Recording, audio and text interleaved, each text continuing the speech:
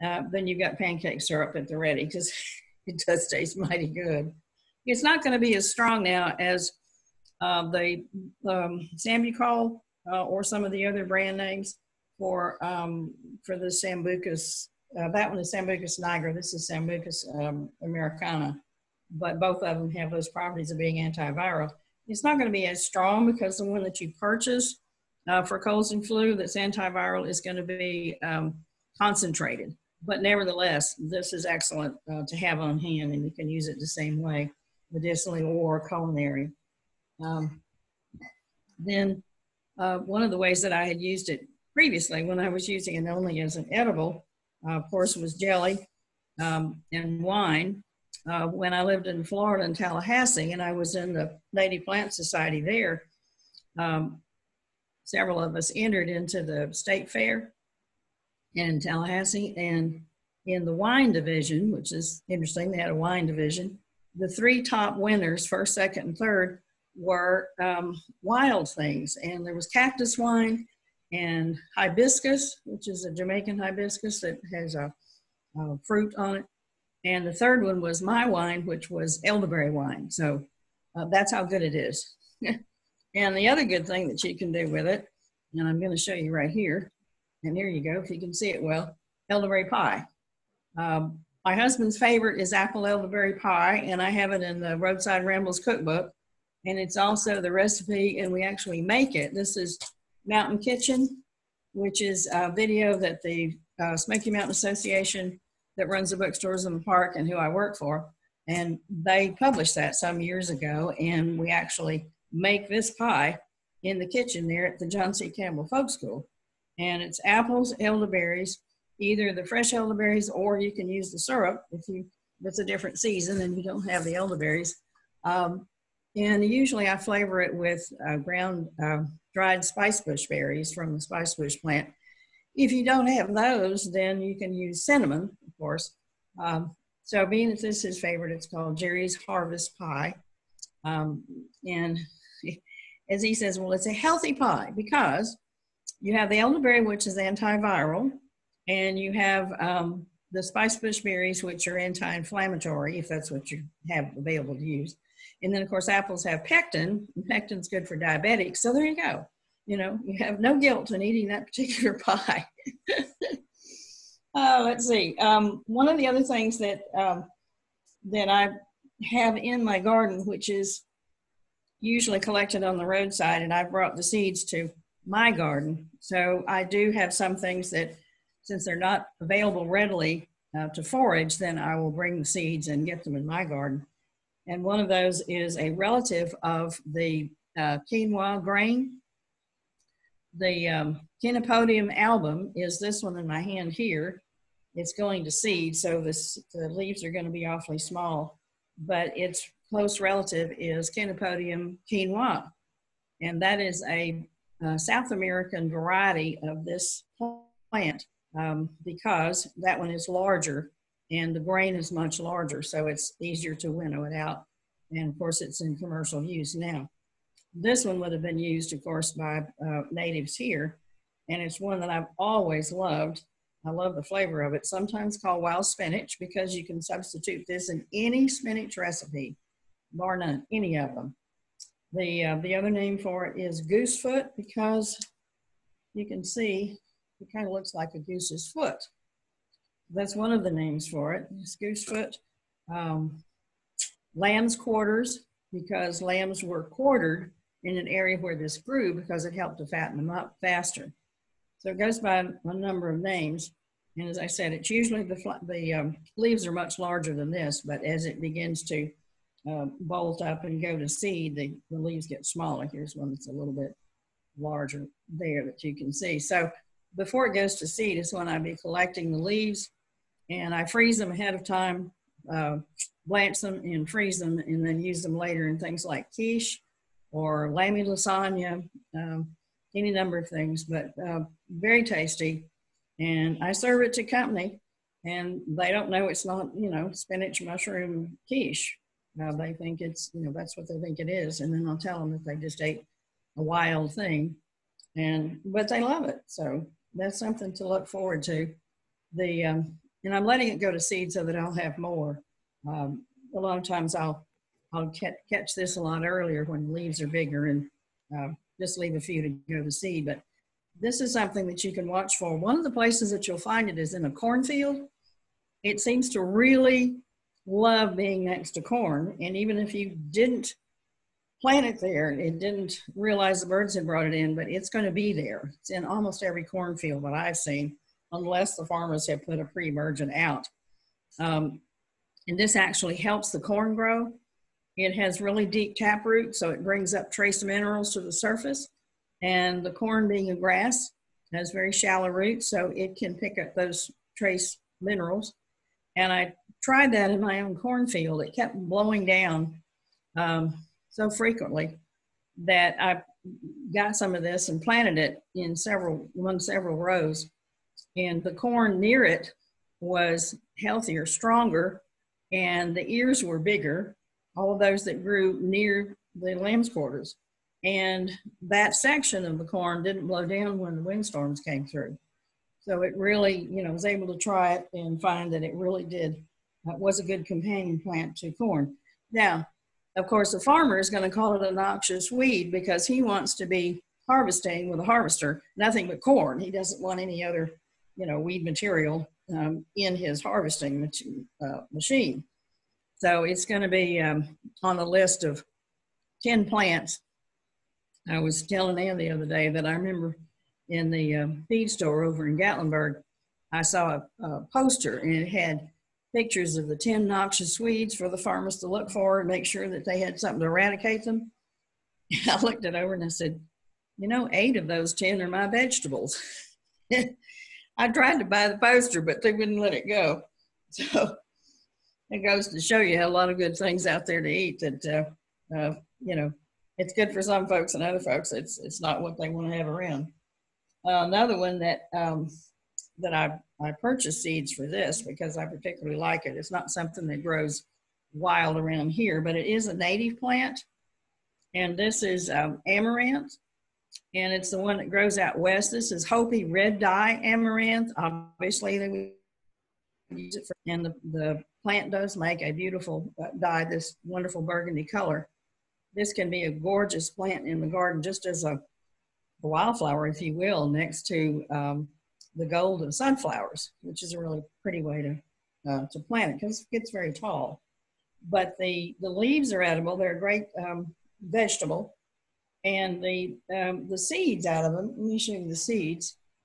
Which I'm over here. The seeds are winnowed out.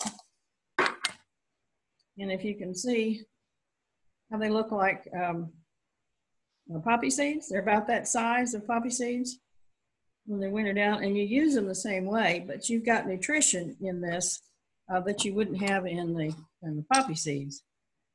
It's a grain amaranth, and these have 3 times the,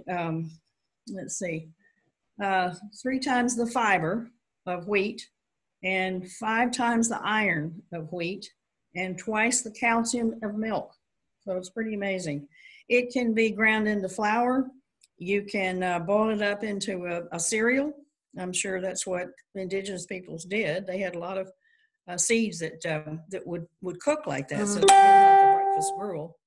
And then, of course, used as, like poppy seeds, I put that in muffins and pound cake and things like that. But you can also pop them. It makes like tiny miniature popcorn, which is kind of a fun thing to watch and see and to eat. So that's fun for the kids. There's another one, which is the more commercial form of grain, and that's a golden amaranth. And I believe that the golden amaranth might have been what the natives were sending the Spaniards off looking for, the city of gold, because when you have a large quantity of the golden grain and you're pouring it from one vessel to another, it looks like molten gold. And so it could have been a misunderstanding between, the sign language between the Indians and the Spaniards.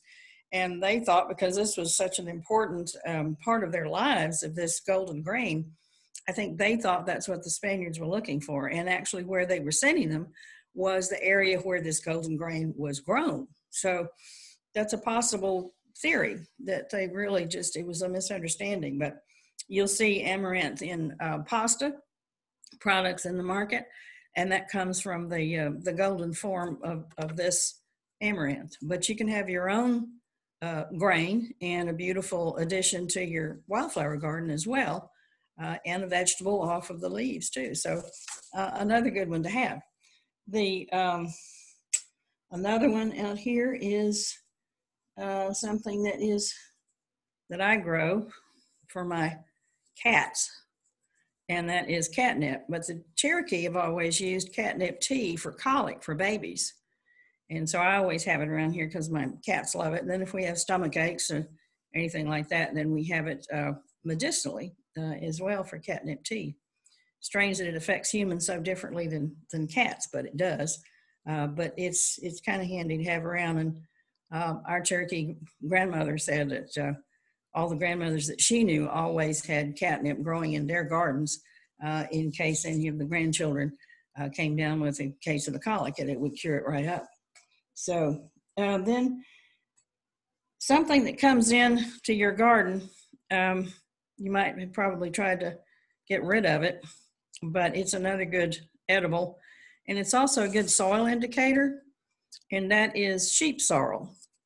And sheep sorrel has the face of a sheep, if you can see the shape of it, and it grows quite liberally in areas where the soil has become too acid. Now this has a sharp taste. It's oxalic acid. It's not vitamin C, although it is loaded with vitamins. And this is chopped up and added to anything that you need a little bit of kind of a bit of zest to your scrambled eggs. I've eaten it in scrambled eggs. I've also put it in the blender with orange, made an orange juice, and this and some dandelion greens in the springtime, and the sheep sorrel makes a chartreuse drink. So if you're not used to wild edibles and know that something's going to taste good, it might be a little odd first thing in the morning eating a chartreuse colored drink, but nevertheless it's very good and loaded with vitamins and minerals. So again, remember, this is a good soil indicator. If it's grown in your garden and it's supposed to have alkaline soil, whether you're growing roses or whatever, know that you need to add something to change that pH. But also know that this is a good edible to have, and one that Mother Nature planted, one that you didn't plant.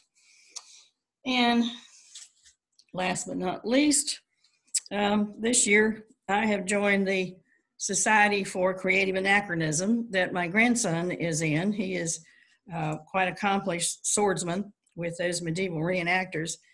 And I asked if they had an herb lady, and they said no. So I'm going to be their herb lady for their events next year. And one of the things that I'm going to be making is, excuse me, the remedy of the four thieves. And that was the potion that the thieves stealing gold and jewelry and coins from the people dead of the plague, they didn't get sick. And that was pretty strange because people were trying to get, stay clear of the dead and get rid of them as soon as possible. And these fellows were coming along and they were stealing and surviving. So when they were caught and brought up to court, the judge was asking them, how in the world did you keep safe? This was such a weird event. How in the world could they do all this and still be safe from the plague? And they said a monk had given them the recipe for this potion, and it was parsley and sage and rosemary, excuse me, and thyme. So they boiled this up and then rubbed themselves completely in it, either bathed in it if they had enough, or wiped it all over their bodies. And of course, it was a terrific insecticide. So the fleas carrying the plague were not getting on them, and so they didn't get sick. And if you know the song about going to Scarborough Fair with parsley, sage, rosemary, and thyme, that's what it's talking about. It was an old song about that if you go to gathering of a lot of people, then you need to take parsley, sage, rosemary, and thyme so that you can protect yourself from any ailments that might be going around in the population. So unfortunately, with our pandemic, I don't think that's going to make a difference. So I think we're best with probably sticking to our antivirals with our blackberries and elderberries and those things to keep us safe. So I hope everybody does stay safe. That's my wish for all of us. And if you're home alone, bake an elderberry apple pie and enjoy. All right, thanks. I'll take some questions if you have any. Yes, I'm waiting for some questions to come. That's fascinating, Isla. While we're waiting for questions, you and I were talking yesterday about when you're going back to talking about the lamb's quarter and growing in the cornfields, and how I think that's so funny that 8 of the 10 noxious vegetables are in your garden. But we were talking about how there's no such thing as a plant without a purpose. And you shared a little anecdote with me about somebody that brought up a particular plant and a very clever young man who had a theory. So about poison ivy. Oh, right. I had mentioned that every plant has a use if we but discover it, because nothing is on this planet that doesn't serve a purpose. And someone asked in my class and said, "Well, what about poison ivy?" And I had told them, well, then I found out, I was doing some research, and I found from the Wilcox company that bought from Wildcrafters that he was selling truckloads of poison ivy to a pharmaceutical company. And he asked why, and they said it was for paraplegics. Well, later on in CNN, about 4 years later, I heard that there had been some experiments using extract of poison ivy that would regrow damaged nerves. And we thought, well, that is, good news for paraplegics. But in the class of the children, one of them had piped up and said, well, now think about it. Poison ivy would keep people away from things like ginseng that didn't need to be over harvested, or, maybe keep it away from bird nests, or, things like that. So they called it a protector plant. And I would say for most of us, although I'm not allergic to it, so I can walk through it and use it. But most people are pretty allergic to poison ivy, so it would definitely keep them out of a place that needed to be protected. So, so there's that reason that he came up with. And then I haven't heard anything more about the experiments of using it for damaged nerves, but let's hope it comes true, that it really will. That's very interesting, and I'm grateful if that does come to pass to whoever's harvesting the poison ivy. I wouldn't want to be me, but I do have a question.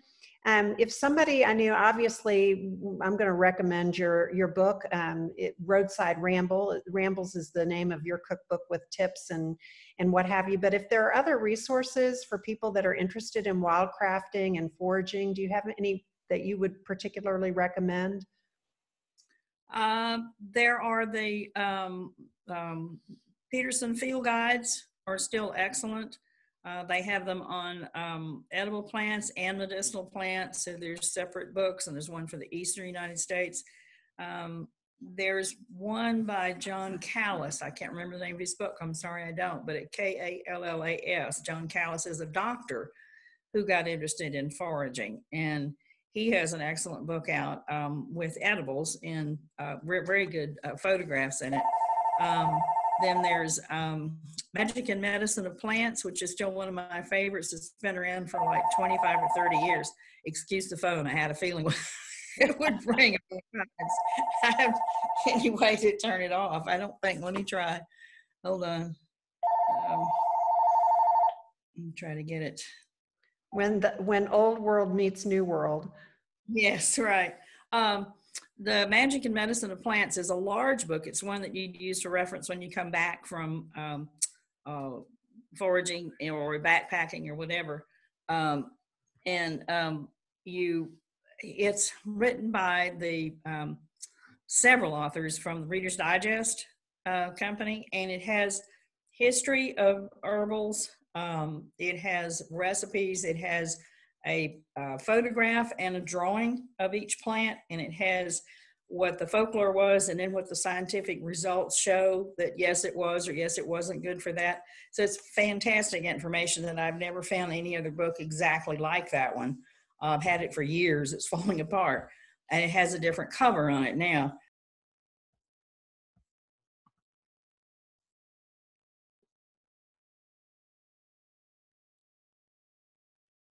We may have, Isla may have an, Are we back? yeah, you're back, you're back. Okay. I did look up the John Callis book. It's called Edible Wild Plants, Wild Foods from Dirt to Plate. That's, yeah, okay, that's it, yeah. And then That's a good one. Mm-hmm. I've got a couple questions. One is, where do you suggest looking for elderberries? I know they grow along a roadside, but any particular conditions more conducive to finding them than others? Well, strangely enough, one of the ones that's the biggest one that I've ever seen was next to a motel next to the road in town where I've gotten them. But generally, it's a roadside if they haven't been cut by the DOT coming along.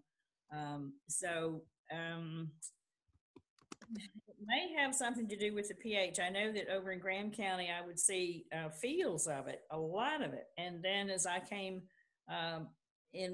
over into Swain and then now into Jackson County, I see fewer and fewer of them. So there must be, I've not ever studied to see exactly the pH of how it should be, you know, where it grows the best.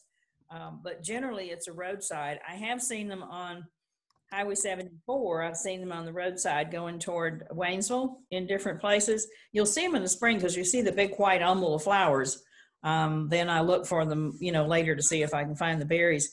You just know what that flower looks like in June, and then you can make a note of where those are. Make definitely make notes because I'll forget and then I won't see them later.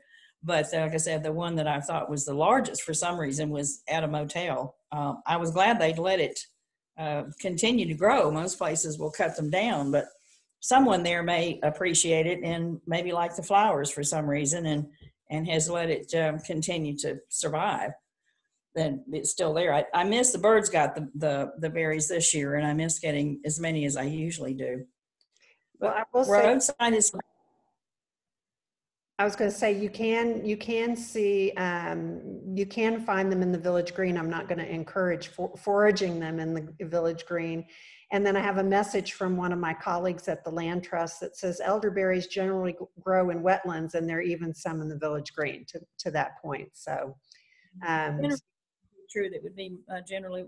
Well, okay, I'll say this too. I just remembered a fact about elderberry. If you are looking for a place to dig a well on new property, if you find an elderberry bush, that's where you dig, because they say that water is no more than 12 feet under an elderberry bush. So yes, it does grow somewhere. Even if you don't see there's any, you know, water on surface, there's going to be water underground. That sounds like they like wet feet, which means that, you know, probably this year they should be plentiful. But I have another question from someone who lives near a lot of sassafras trees and was wondering if you use their leaves, bark, roots medicinally or for culinary purposes. I have heard of sassafras tea, so I'm guessing maybe you might have some other ideas. Right, sassafras tea is from the roots, and if you have a tree and you look for several young sprouts around it, is what most people do in Appalachia is dig up the young sprouts and use those roots for tea. Fortunately, you can boil it 3 or 4 times and still get tea off of it. So you get viable tea. It's not something that you would boil up and throw away. So it's useful for, you know, several pots of tea. We used to get in the markets, you used to get root bark, which would have been from, say, a large root from a big tree, and they would take chips off of the root and sell it. I used to see it down in Helen, Georgia. I used to buy it down near at Betty's store, I think it was, used to carry it. It's not on the market anymore. They took it off because the FDA said that it was, the saffron in it was carcinogenic. But according to Dr. James Duke of USDA research for over 35 years, he said it's perfectly safe in the quantities that we drink it. Saffrole is the main medicinal property in it. I know a lot of Appalachian folks had used that for their blood pressure because it is a blood thinner. But nevertheless, he said there's more saffrole in a can of beer than there is in a glass of tea. But one has a lobby in Congress and one doesn't. So leaves are dried and powdered for the filet, for gumbo filet. And there's folks down in Louisiana, Mississippi, and places where the sassafras grows prolifically. And since that's in their culture for their cuisine, there are folks that make a sideline business out of collecting and drying and packaging the dried sassafras leaves. It's a good thickener, plus it gives a little extra flavor that makes gumbo filet what it is. So those are the two parts of it that you would use. There is and I have had the early spring leaves, the tiny little leaves of flowers, have sort of a lemony taste, and so you have another flavor for a tea. You'd maybe have 1 or 2 cups, you wouldn't have much, but nevertheless, there is a flavor in the spring from that. And then you have the powdered leaves and then the boiled roots for your sassafras tea. Nice. So it is. That was good to know that it is safe. Absolutely. And I also have a question about drying herbs. Do you have a recommended method that you like to employ? For drying, I do air drying in a dark place, something warm. I have a very warm screen porch. Some people use, if they have a closet for the hot water heater, it's a good warm place, it's dry. But air drying is still, I think, the best. Most of the time, if you use a dehydrator, you lose the volatile oils. Some things work, but I haven't been very successful in drying herbs to keep the flavor in it too well by using the dehydrator. It seems to be either too fast or too much heat or something. So I generally air dry. Some things you can put in a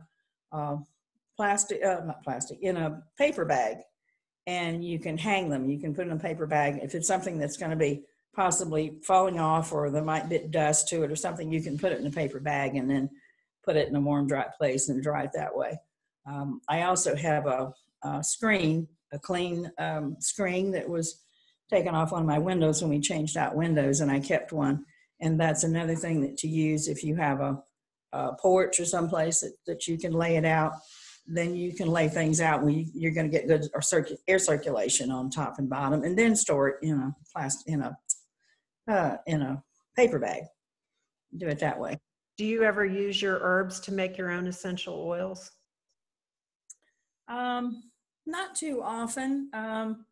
We don't use the oils that much, but we do occasionally using the olive oil is mainly what I use. Sometimes I'll have sweet almond oil and put them in that. Sometimes. Great. Well, I'm going to give one last call for questions. Anybody else have any questions for Isla?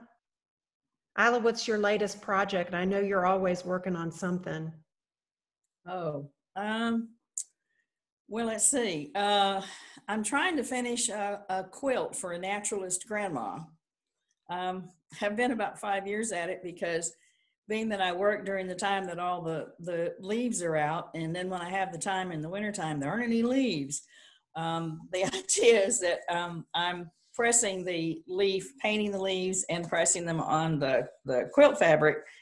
And then I have done embroidery for all of the flowering trees with magnolia and rhododendron and those things. So those are all embroidery, and those have been done for a couple of years. And I'm hoping this summer to try to get it finished. I'm the only grandmother in the family that hasn't done a quilt.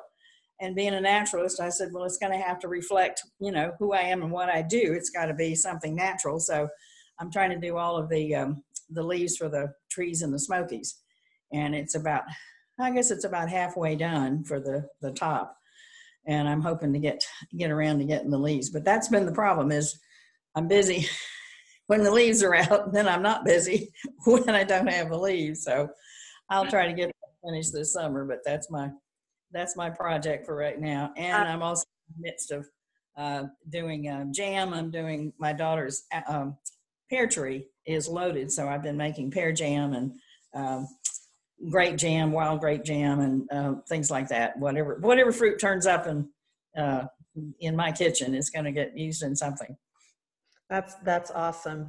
And just I love it. I love the whole quilt and that being such a part of who you are. And of course, you know, what we're celebrating, you know, women during the month of August and the accomplishments that that women have made. And you certainly have made a tremendous accomplishment in your life towards ethnobotany and being a naturalist. I love that your quilt's going to reflect that part of your personality and your identity. And just to confirm with the elderberry syrup, especially for a few of our latecomers, that what you do is you either fresh pick the elderberries and you use a hair pick, or you pick them and you freeze them and then they come free, and then you boil them and strain them so that you get the elderberry, you know, the juice, and then you mix it with honey, and that's how you make your elderberry syrup. And you did point out, you might want to hold up again if you don't mind, somebody asked a question about how they resemble pokeweed and the way that the leaves that you can use to identify so that you're not picking the wrong thing. That's one leaf for the elderberry. Yep. That's the elderberry leaf right there. And also the Devil's Club or Devil's Walking Stick has thorns, which this one does not. Will ever have thorns. And the berries being the same color as that particular plant, these will, because of the weight of them, they're going to hang down like this. Whereas on the other plant, they're going to be long, what I call a raceme, or a long branch of berries. So that tells you that this is definitely the elderberry plus the leaves like this. It's also said, and I didn't mention this, but the leaves rubbed make an insect repellent. They say they use that on the skin for an insect repellent. So maybe we'll try it this summer and see. But anyway, so does that help to? That helps a lot. And I know you also mentioned to those that were asking about the elderberry syrup that that our native variety is not going to be as strong as some of the, you know, over-the-counter brands. So just to be mindful of that. But it does still have the antiviral properties that are so important, and I know that we're all valuing right now, especially not only with the coronavirus, but going into cold and flu season. That's really important. And you don't have enough elderberries. If you find some and you're thinking, I'm not going to have enough syrup that's going to last, you can mix it with blackberries. Blackberries are antiviral as well, so you could do half and half elderberries and blackberries if that's what you have on hand, and it's still an antiviral syrup. That's good to know. That's good to know. Well, I will just remind people, I think that's all the questions. I'll remind people that I have been recording this presentation. And so if you, obviously you have the link to the program this evening, I'll be sending a follow-up email to everybody that registered with a link to the video that you can share that will be on-demand viewing if you happen to not remember something that Isla said. I've made a few notes of some of the resources that she's recommended, in addition to I'll be sending information about the book that she's wrote the Roadside Rambles book that has lots of recipes and tips. I own a copy, and it's a great resource as well. So I'll be sending that in a follow-up email for everyone to have.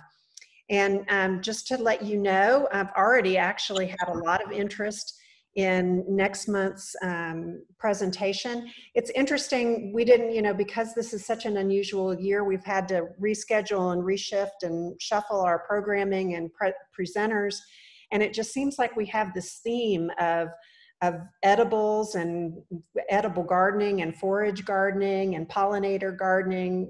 It's like we're craving just really good, nutritious food right now, which I find so interesting. But the topic for next month's program is titled Edible Fungi, How Mushrooms Can Change the World. And Joey Kyle from the Mountain Learning Center and Retreat Center will be our presenter. I have not yet created that Zoom link. Like I said, I've had a lot of interest already in that program. So, so make sure to check back with me in early September. I'll be sending the registration information out about that, and it will be, again, another Zoom presentation. But just a final word to say thank you so much, Isla. It's always a treat, and the last time you were with us, you made one of Jerry's Harvest pies, and it was so delicious for us to sample. I can just almost taste that apple elderberry pie, and now that we all know that it's a good pie for you, we should run out and make it for ourselves. But you truly are a treasure, and I know that our the Highlands Cashers Land Trust and the Village Green so much appreciate you every time that you come to present. I learned something new. So thank you very much, and thank you everyone for participating this evening. Make sure you eat well and that you be well. Thanks again, Isla. Thank you. Appreciate it. It's fun. All right. Take care.